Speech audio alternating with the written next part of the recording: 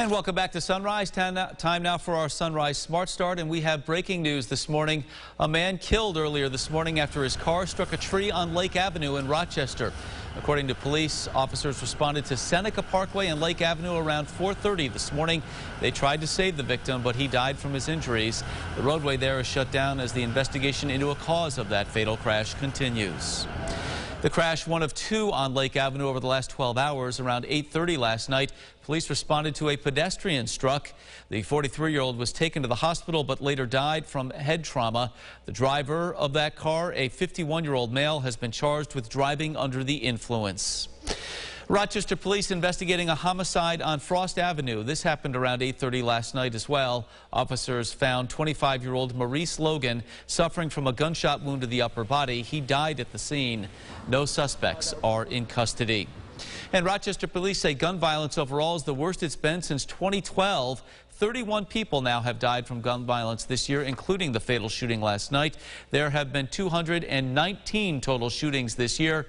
Rochester City Council members say they are working to implement a mobile trauma response unit with grief counselors and outreach workers arriving at shooting scenes.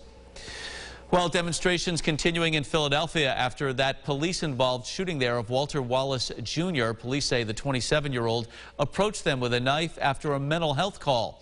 Riots and looting are now being reported. The National Guard will be deployed today.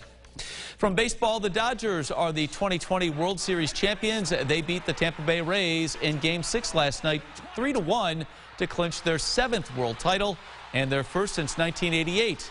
Corey Seager was named the MVP with a .400 batting average and a couple of home runs. And that footnote we mentioned earlier, Justin Turner of the Dodgers was diagnosed with COVID-19 and was pulled from the game during the game. So maybe a world title just in the nick of time, Josh. That's right, Mark. And as far as our weather is concerned, cloudy here this morning. There will be a break or two of sun later this afternoon. That should help transport temperatures closer to the 50-degree mark. That overcast has just been with us for quite a while. But here's the good news. The rain that was around in the southern Finger Lakes this morning is exiting. And again, some drier air will try to come in on a southwesterly breeze. So if you're looking for some of those peaks of sun, you probably want to look to later this afternoon and into the time that it sets. All right, Josh, thank you. That's it for us for now here on News 8 at Sunrise. Our next update's coming up in 25 minutes. CBS This Morning starts right now. Be safe and have a great day.